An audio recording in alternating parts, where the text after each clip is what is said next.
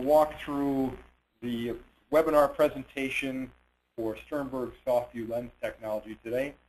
All the agents on the phone, if you would please mute your phones, and we will be taking at the end of the presentation questions from the audience. And in the lower right-hand corner, there is a little chat box area that you can write your questions in, and we will be answering those questions before we conclude the session today.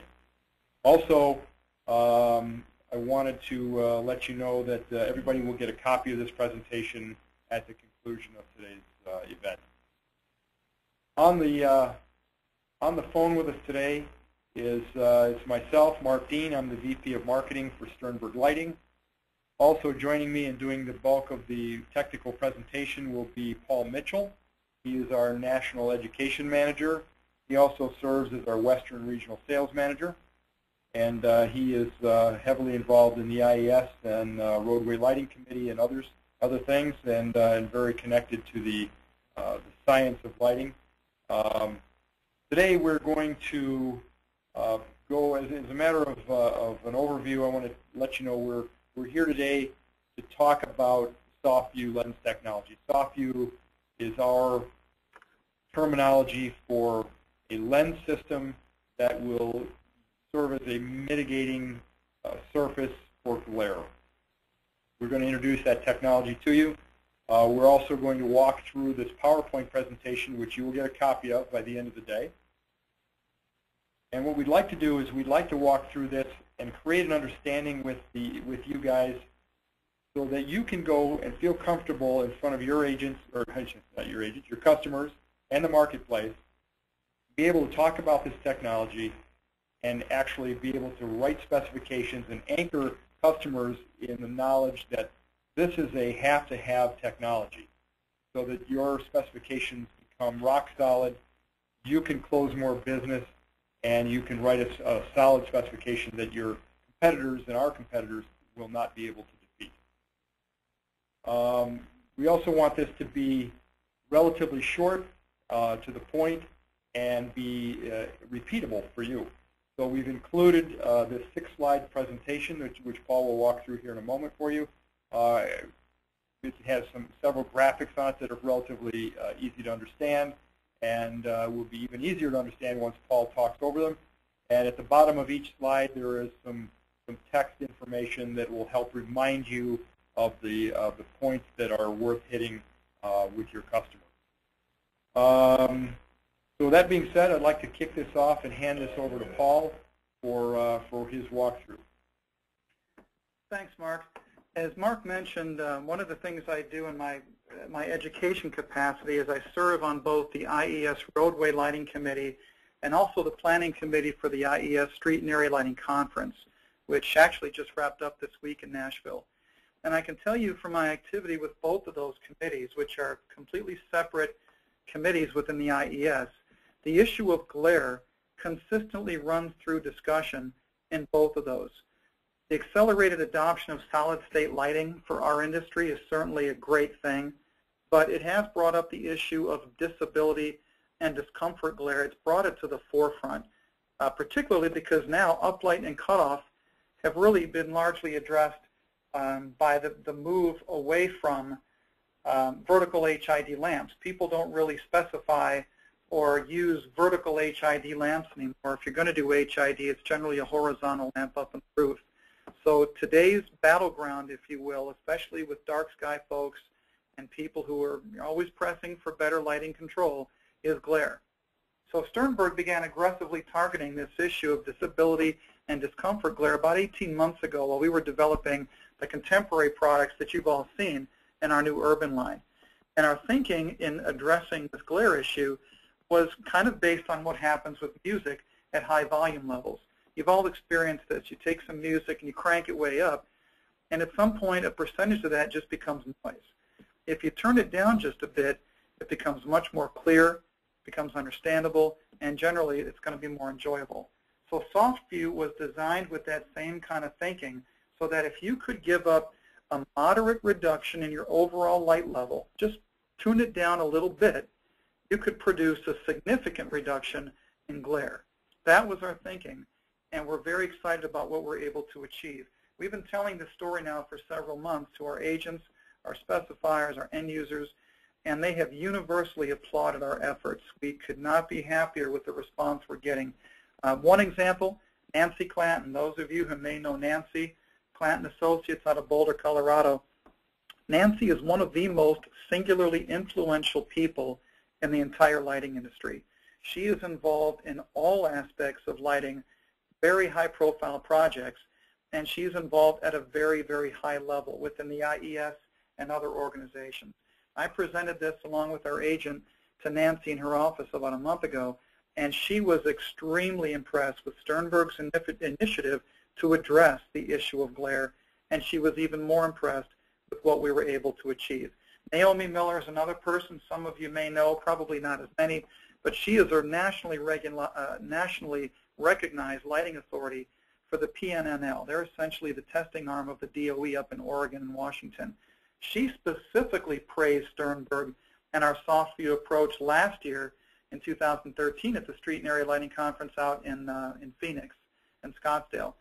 And then the Street and Area Lighting Conference that just wrapped up this week in Nashville, where Mark and I have both attended, we continue to get a response to our SoftVue samples that we had in our booth that can only be categorized as tremendously positive. It's just a phenomenal response. SoftVue is available to all of you right now, as is the presentation we're about to run through. As Mark mentioned, you're going to have an electronic version of this in your email shortly, and we're going to run through this and show you how you can present this material in as little as 5 minutes. We're going to give you a way to succinctly and effectively hit the high points. We're going to give you some photometric data to back it up.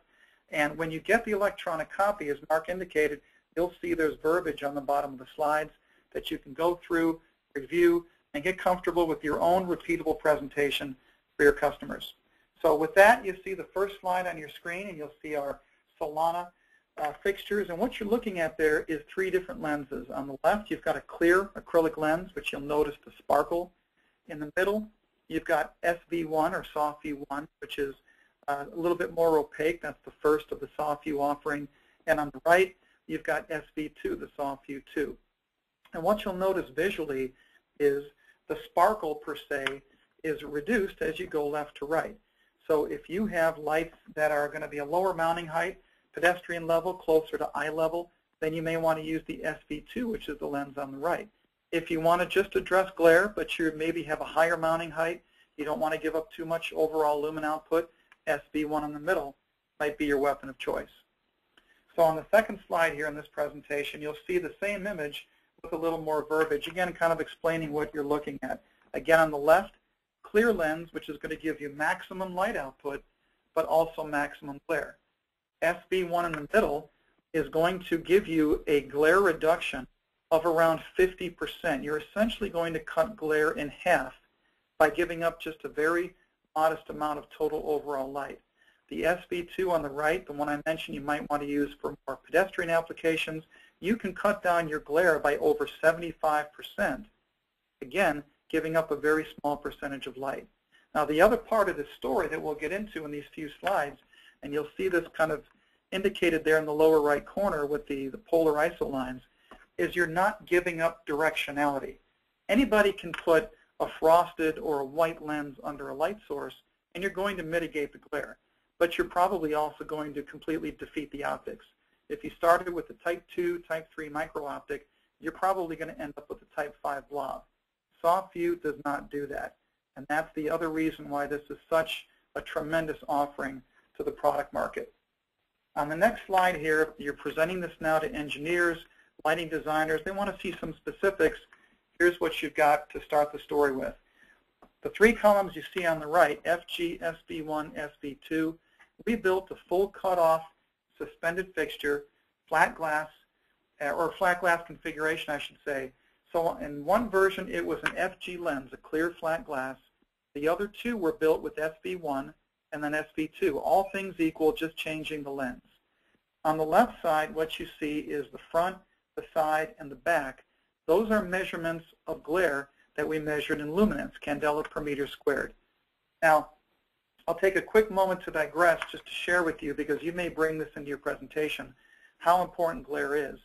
The new documents coming out of the IES, and that includes RP8, which I can share with you, was sent to the printer last week. That is final. It's done. It is literally being printed as we speak. You should be able to buy it from the IES website as early as next week.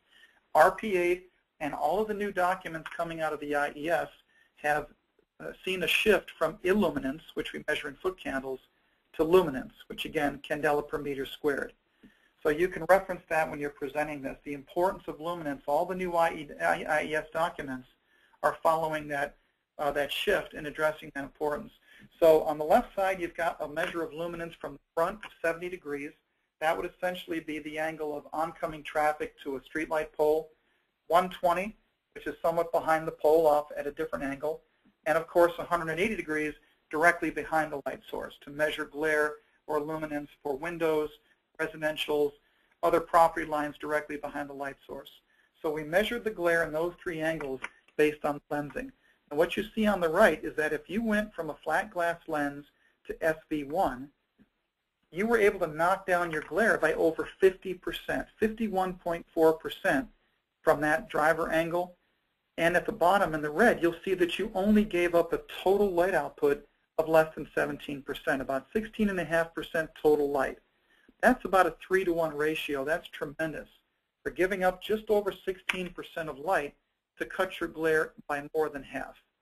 With the SV2, if you choose that lens instead of flat glass, you're going to cut your glare by over 75%, and you only gave up about 4% more of your total light, or about 21%.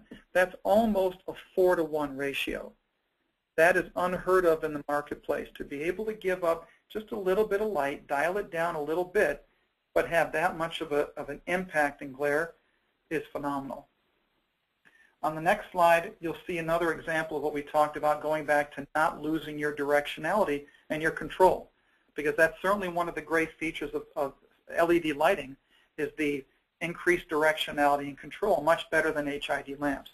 Now, I know you can't really read this on the screen, but you'll be able to see this better when you get the electronic version of this slide.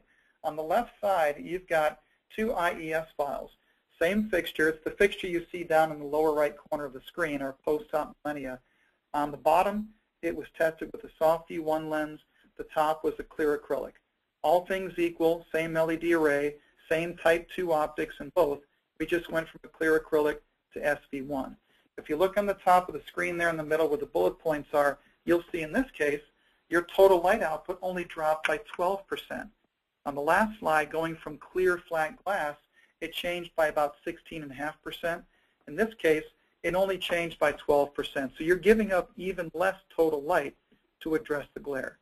The second bullet point is your bug rating. Your bug rating, backlight, uplight glare, improved from 212 to 111. So your backlight went down, your glare went down.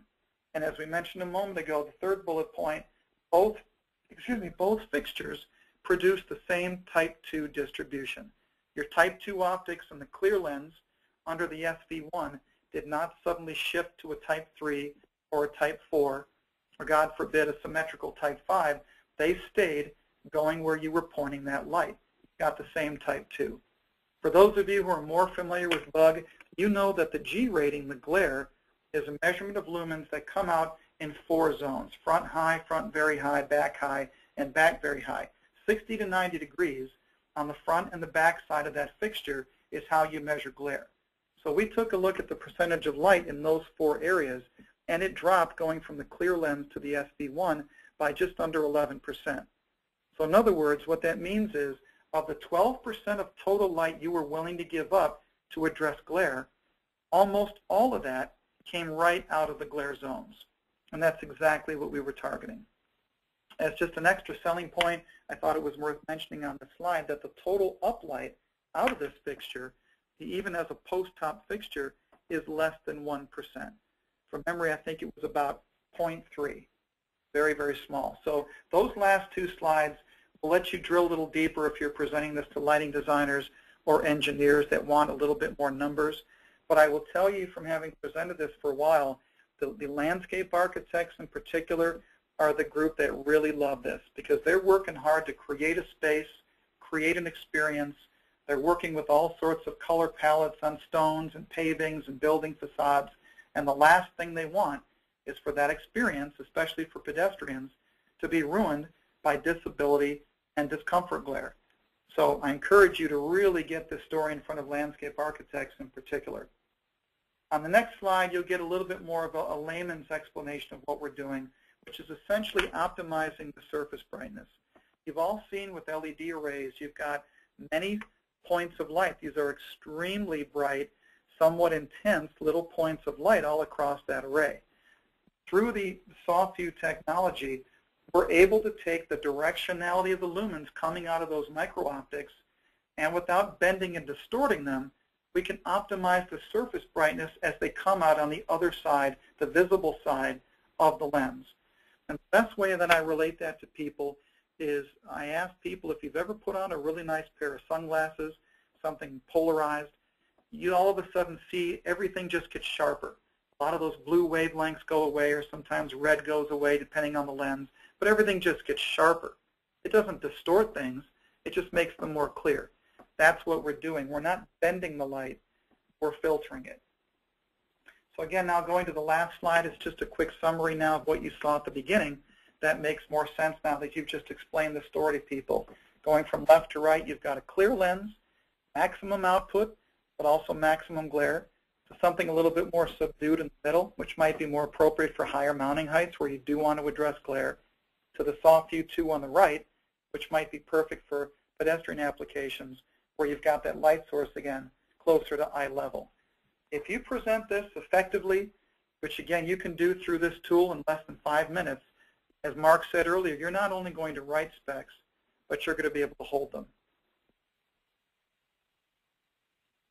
All right, thanks, Paul. And so what we're going to do now is we're going to work through a couple of questions that have been answered that seem like they're sort of mainstream questions. One of which is which luminaires is SoftVue currently available in? And right now within the Sternberg product portfolio, any luminaire that has a flat lens downlight configuration is available with SoftVue 1 or SoftVue 2. The current models that we put these products in have several other lens options, including SoftVue, but this SoftVue lens system is available in all of those.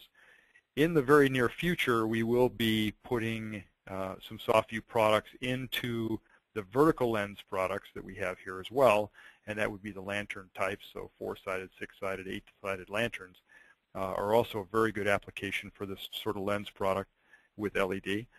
And right now we do have some mocked up in the lab. Early results are very favorable.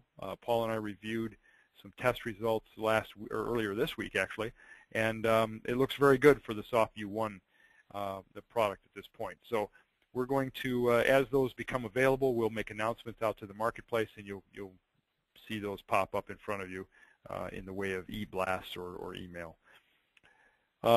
From a pricing perspective, the question would be, is there a price adder for the SoftVue lens options? And the answer to that is no. These are standard lenses for us, and as of this moment, we do not charge an upcharge for this lens material. Certainly has very, very high spec value, and we hope you're able to get orders without having to reduce pricing in order to do that. So if you can use this spec feature to hold your prices at above market value, that would be the best thing for all of us. We can all share in the profit from this. Can this lens be combined with a house side shield? And yes, if the luminaire itself has a house side shield option, then this lens does not interfere with that. So you can still use this in conjunction with house side shields. It does, though, and I believe Paul mentioned this earlier, it does really spread out the brightness across a larger surface. So in a lot of cases, house side shields may not be needed. But if you really wanted zero light on the back side or some directional side of the fixture, you could in fact install a house side shield and get full cutoff there and full backlight control. Can this product be retrofitted into existing products? The answer to that is a qualified no. We would rather not do that. If a customer really had to do it and it was a pressure situation, it could probably be done. But it would defeat the warranty, it would defeat the IP ratings, and it would not be an easy solution to do in the field. You'd have to take the luminaire completely apart, and there would probably be a lot of frustration on the customer's part. So I would say, in general, do not commit to having customers do a retrofit of their product. It would be best done here at Sternberg. So that is about all we have for questions today. I hope you enjoyed this presentation. I hope you found some value in it, and I certainly hope that you were able to write specifications that will hold and your customers find value in this for their projects. Before we close, Paul, do you have any other closing comments? Actually, just one comment. And this pertains a little bit more to our urban line offering, the Solana and the Millennia, but it goes hand in hand with the SoftVue story. One of the things that we did when we were designing Solana and Millennia is also to address and mitigate glare. We spread out the light source over the entire surface area of that lens. And those of you who have seen Millennia and Solana up front, either in the booth somewhere or samples you've had delivered to your offices, you've seen that. And by spreading out the light source rather than bringing all the LEDs into one area, it contributes to the issue we were talking about, which was optimizing surface brightness. So you'll see that in some other fixtures as well, but in particular, if you are promoting the newer urban line products like Solana and Millennia with SoftVue, that's another nice selling point you can make. And I join Mark in thanking you for taking the time to join us today. If you have any questions, you know we're just a phone call away. Thanks, Paul. I appreciate it. And thank all of you for tuning in to us today and walking through this process with us and seeing and learning about our new SoftVue technology. And like Paul said, please call us if you have any questions. We're happy to provide samples, and we have some experts here that can help you make sales calls if need be and get this out there to the world so everybody can see it. Thanks again, and we'll talk to you soon.